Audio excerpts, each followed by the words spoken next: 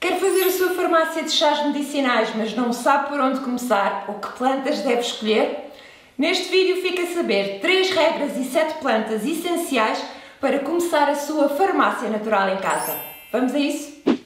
Olá, seja bem-vindo ao canal Green Medicine. Cada vez mais pessoas em todo o mundo apostam nos chás medicinais para prevenir e tratar diversos distúrbios de saúde comuns. Por isso, optam por fazer a sua farmácia natural em casa para terem tudo à mão quando é necessário. Mas quais são as principais regras? Bom, antes de mais, para o fazer em segurança, deve ter em atenção 3 regras. Primeiro que tudo, é muito importante utilizar plantas secas, soltas e preferencialmente inteiras que já foram precedidas de secagem e estabilização. As saquetas de supermercado trazem poucos ou nenhuns benefícios para a saúde, porque a planta já foi muito triturada e com isso perdeu muitos dos seus princípios ativos, muitos dos seus benefícios para a saúde. Para além de que muitas marcas de saquetas são aromatizadas e não contêm sequer vestígios da planta. Por isso, opte por plantas secas, soltas e já estabilizadas para obter os verdadeiros efeitos das plantas medicinais. Faz toda a diferença. Segundo, para garantir que o remédio funcione, é fundamental saber utilizar cada planta, conhecer as suas propriedades medicinais e estar atento às doses recomendadas, porque a diferença entre o remédio e o veneno está na dosagem. Terceiro, é importante estar ciente que muitas plantas, mesmo sendo naturais, podem apresentar contraindicações. Por exemplo, crianças, grávidas, mulheres que estão a amamentar e pessoas que tomam medicamentos de forma regular devem sempre consultar um profissional qualificado, como um especialista de medicina tradicional chinesa ou um fitoterapeuta, antes de iniciarem a toma de chás de plantas medicinais. Isto porque cada pessoa tem o seu quadro clínico específico, muitas vezes com outros problemas de saúde associados, e desta forma é preciso ter em atenção o estado de saúde de cada pessoa. Neste vídeo dou-lhe apenas estas 3 regras principais, mas se quiser saber mais, existe um vídeo mais detalhado no canal, que é este, que explica a essência da farmácia natural, abordando outras regras como a diferença entre a infusão e a decocção.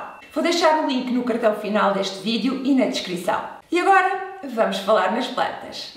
Na minha farmácia natural existem algumas plantas que eu não dispenso, porque são sempre úteis para as patologias mais comuns e têm poucas ou raras contraindicações. Por isso, estas são as plantas ou a combinação de plantas que considero importantes para iniciar a sua farmácia natural. Uma planta que deve ter sempre em casa, não para a consumir isoladamente, isso eu não recomendo, mas sim para adicioná-la às mais variadas infusões, é o alcaçuz. Porque esta planta pode ser considerada o açúcar do chá. A raiz do alcaçuz, que é a parte da planta que utilizamos, tem como principal componente ativo a glicerrisina, que é 50 vezes mais doce que o açúcar, que é a sacarose. Por isso, em vez de utilizar o açúcar que faz tão mal à saúde, principalmente o branco, para adoçar os seus chás, utilize uma colher de café de alcaçuz ou 2 no máximo. É o suficiente, porque esta raiz é extremamente doce. Pode colocar esta planta nas mais variadas infusões de plantas medicinais, porque para além de adoçar, o alcaçuz tem também o poder de moderar e harmonizar a ação das outras plantas utilizadas na infusão.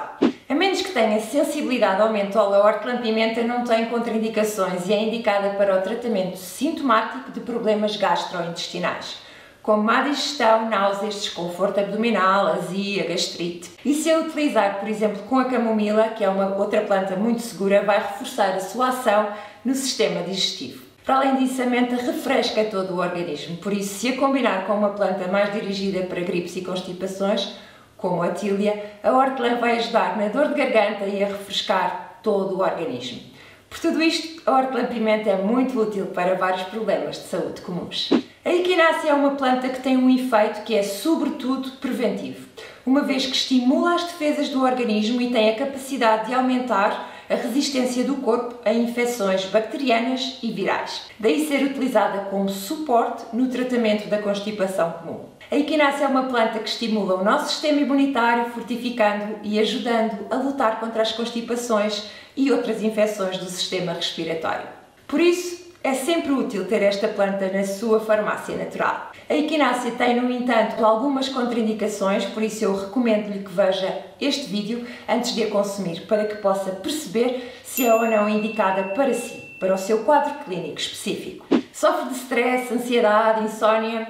Então a passiflora e a alfazema são duas plantas ansiolíticas que devem fazer parte da sua farmácia natural. A infusão de passiflora é especialmente indicada para o tratamento de stress, ansiedade, insónia, irritabilidade, transtornos nervosos e manifestações psicossomáticas. A lavândula ou alfazema é reconhecida pela sua ação especialmente na agitação e insónia. A infusão das suas flores é também um ótimo aliado para tratar cefaleias e problemas digestivos, especialmente se estes problemas se agravam com o stress. Esta combinação de plantas é, na minha opinião, essencial na sua farmácia natural, porque para além de ser saborosa, refresca a mente e acalma o espírito. E hoje em dia todos precisamos um bocadinho disso. Para conhecer melhor as indicações e contraindicações destas plantas, eu recomendo-lhe que veja este vídeo.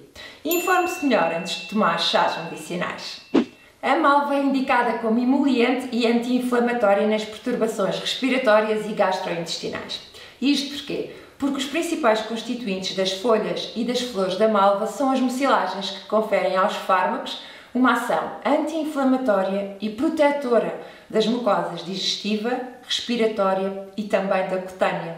É verdade!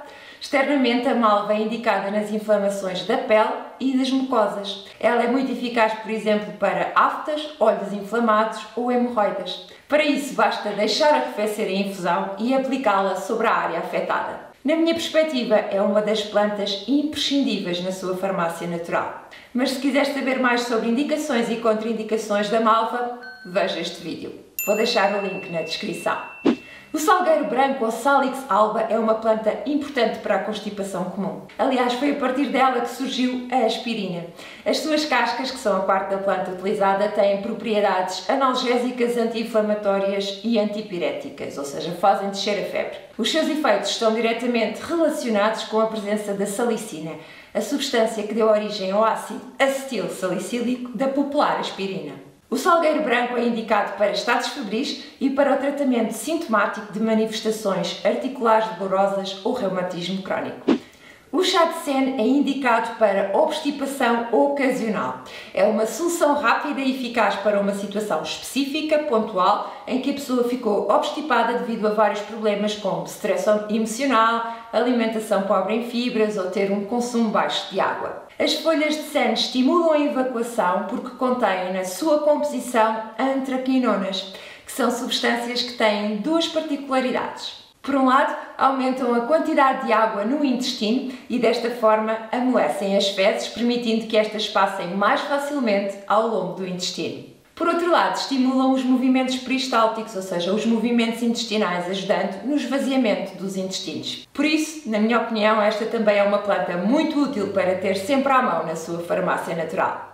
Com estas plantas já pode começar a fazer a sua farmácia natural em casa. Tem aqui plantas dirigidas para vários distúrbios de saúde comuns.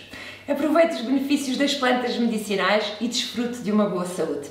Eu despeço-me por hoje e espero por si no próximo vídeo. Até lá, já sabe, cuide-se.